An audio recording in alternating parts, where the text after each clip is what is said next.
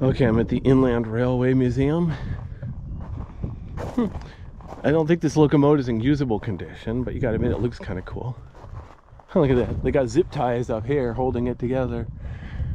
That's a modern feature. Notice all the rust in the back here. That's why I was saying and I think this would have been the tinder car. Or maybe this was the crew cab.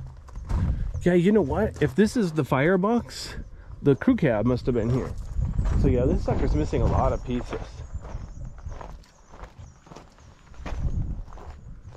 No sign of a coupler either, or the actual tender car. So yeah, this thing's in pitiful condition, but it still looks cool.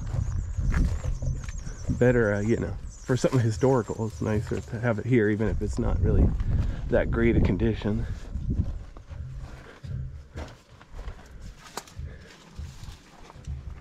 Good size of those screws there. Notice there's no coupler on the front. So number 2, Davenport Locomotive Works. Davenport Locomotive Works, number 2. Huh, they got a bulb up there. Be funny if at least the light worked. Alrighty then. Okay, well, there's the mystery locomotive. Davenport number 2.